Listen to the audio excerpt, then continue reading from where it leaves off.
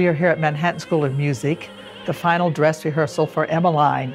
Emmeline performances are happening this upcoming weekend from April 25th until April 28th.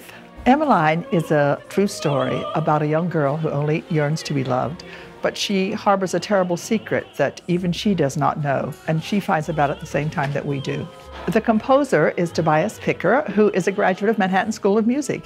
He graduated in 1976 and has been a prolific composer. Emmeline was his first of several successful operas, and he composed it in 1996. The story is timeless. It's Oedipus and Jocasta, so it should play in any time. So I'm very happy. This is the first time, though, it's been updated.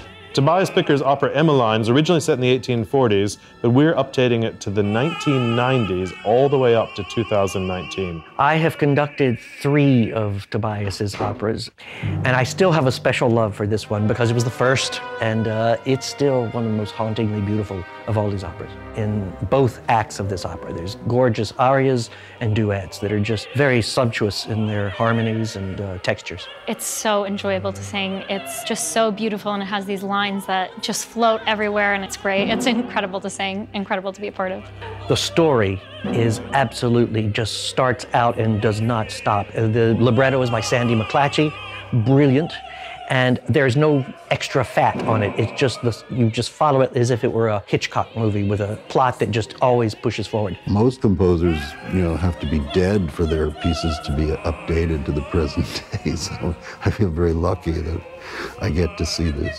People should come and see Emmeline because it really embodies so much about humanity, compassion, and empathy. And I think that it really will challenge audiences to think about their own morality, their own values, and their own value of other human beings. It is edgy, it's thought-provoking, it's emotional. I think that people will be talking about it. Seeing it here at Manhattan School of Music, there's an intimacy to the performances in this auditorium with these singers. To be right there with them with the intensity of these emotions and the physicality is going to be extraordinary.